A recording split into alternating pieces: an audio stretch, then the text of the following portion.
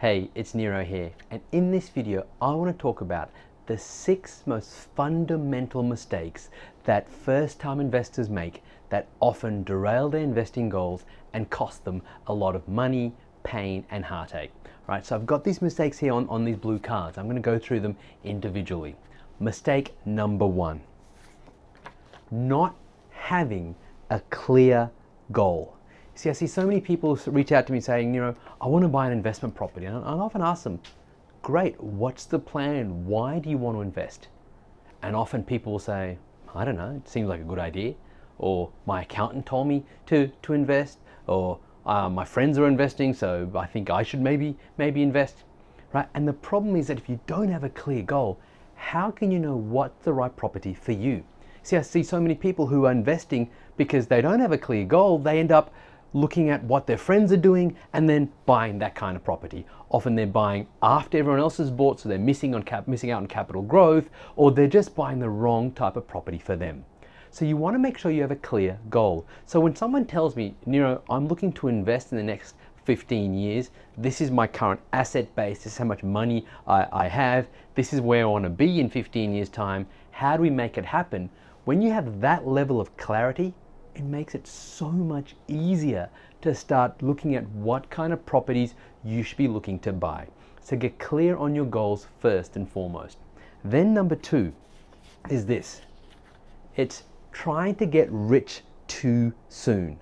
And I've seen too many people fall victim to, I guess, a lot of the stuff that you see online, sadly, about how you can buy property for no money down, make $100,000 in passive income in 12 months time, starting with zero if you do this special trick.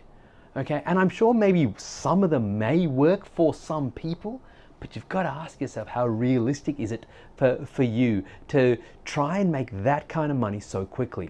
All right, and so you need to just be willing to be patient. Property investing is often a game of patience more than anything else. It's about waiting for the right opportunity. It's about looking for the right market. Right? But if you're in a hurry, you often end up, or you may end up rather, being like the kind of people who felt they missed out on the property boom and then went and bought 2 off-the-plan units in 2017, 2018 in Sydney or Melbourne and have done their dough, done their money. All right? And then they're now in a lot of strife. Okay, so you want to be patient. Yes, you want to start fast, absolutely. You don't want to procrastinate, no. But at the same time, you don't want to be in a hurry and just brush in and buy something. You want to make sure you take your time, you be comfortable. You don't need to get rich overnight. Property investing is not a get rich quick game, and anyone who tells you that is either blindly naive or trying to flog you something.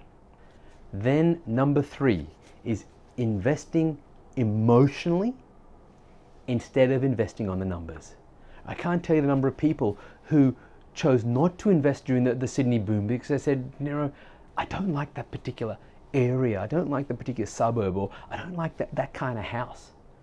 But here's the thing you got to understand. The value of a property is not determined by whether you like the area or not. It's determined by where there's greater supply than demand. It's determined by the fundamentals of the area. Okay, so rather than investing emotion and looking for the trophy property, the property with the waterfront views or whatever the case is, look at the numbers. Do the numbers stack up? Take the emotion out of it. Personally, I've got investment properties that I have never seen before, and I'm okay with that, right? Because these days with Google Images, Google Research, everything you can do online, you can do your research. Ultimately, I don't really care what the property looks like. I just want to know, is it rising in value? Have I bought in a good area? And am I getting the rent every month? Okay, so invest on the numbers. Do not invest emotionally. Your emotions can hurt you when it comes to investing. In many ways, investing on the basis of emotion can be financial suicide. Don't do it. Invest on the numbers. Then number 4, and it's a big one. It's relying on other people's opinions rather than professional advice.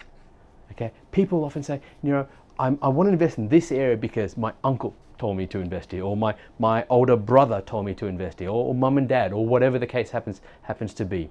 Look, I'm not someone who's going to say, don't listen to the people who are in your inner circle, right? I'm sure that most people, I certainly hope that's the case, is that they have your best interests at heart. However, just because someone has your best interests at heart doesn't mean that they're qualified to give you the kind of advice that you're looking for.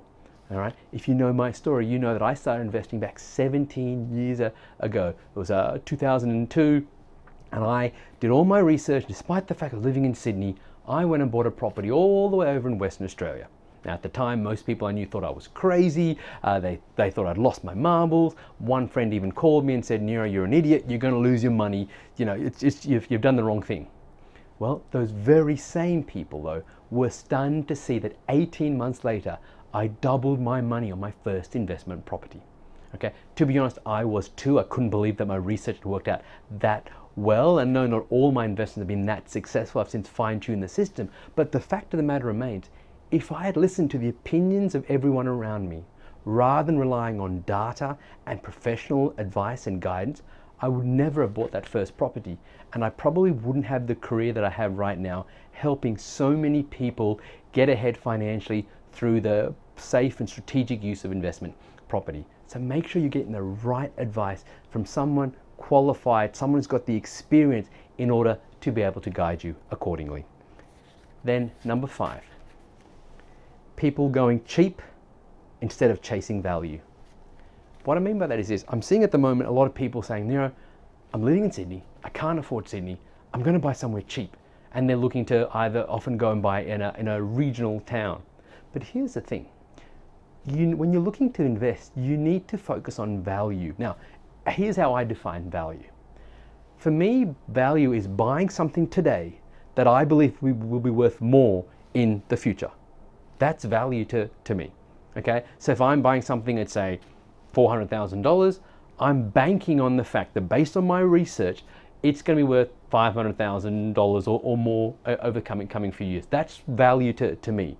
What isn't value to me is buying something for, say, $320,000. Great, maybe even negotiating it down from the listing price of $350,000. So you negotiate 30 grand off and feeling great about yourself, only to know that 5 years later, when you go back to revalue the property, it's still only worth $320,000 or $350,000, whatever the price was. You haven't actually had any capital growth. That's not value to me. That's cheap. And so I see people looking at regional towns going, "Look, I'm going to buy there, it's cheaper," and people say the rents are going to cover the mortgage and all. I'm like, that's great, but that's not value, that's cheap. You need to chase after quality. You need to understand that if you're going to build a property portfolio, if you're going to succeed at property investing, you need to be buying properties that have a good chance, if they're not already in a growing market, that you're buying in markets where you believe they will rise in value over the coming years. Focus on value, don't chase cheap. And then the last one, and it's this: it's only investing in a market that you think you know. Okay? People, for example, in Sydney during the years when prices were falling dramatically from mid-2017 to mid-2019, people said, "Oh, the market's crashing, it's time to run for the hills." And I was like, no, it's just the Sydney market and Melbourne market are having a fairly rapid correction after many years of rising in value. And that correction was welcomed by the market, especially first home buyers. But other markets didn't fall in value. In fact, many areas actually rose in value over the same period of time. Okay, so you've got to understand that when you say, "I want to invest in a market I know," my question is, how do you know the market? You might know friends who live in that particular suburb. You might know there's some good schools in there, which is fantastic. But do you know the market from an investment perspective?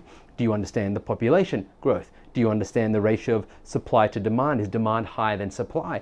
Do you understand the vacancy rate? Do you understand how much infrastructure is going into the area? What about the affordability index? Are prices affordable for the average person? Plus so much more. These are the things that you want to be looking at. If you can answer those questions, then you know a suburb. But if you don't, it just means that you're maybe familiar with it, which means you're really investing emotionally, which is one of the things I said earlier on, and that's what can end up costing you. For example, like people who saw huge growth in their suburbs in Sydney, people bought in, say, the northwest of Sydney, and then they went and bought an investment property in the very same suburb they lived in, but just maybe 2 streets away, right? Because they could go drive by and look at it. They were investing emotionally. And now that suburb has dropped, both their home has dropped in value, but so has their investment property. and now they're certainly not on track to achieve their financial goals. So make sure when it comes to investing, you are ultimately doing the numbers, you have a clear goal, you're getting the right advice, you are investing on numbers, and if you do that, you will avoid some of these basic fundamental mistakes that so many people make, people who want to get ahead, and really you can start moving ahead faster and start achieving your property investing, your financial goals faster than you probably ever thought you could. Hey, thanks so much for watching. If you found this video valuable and you're thinking you might like my help to help you find an investment property, then head on over to NiroCall.com. That's Niro, N-I-R-O, NiroCall.com to discover our unique 5-step process that's helped my private client group purchase now well over $66.2 million worth of property. And then if you like what you see, you can book in for a free half-hour phone consult with me personally. Either way, thanks again for watching.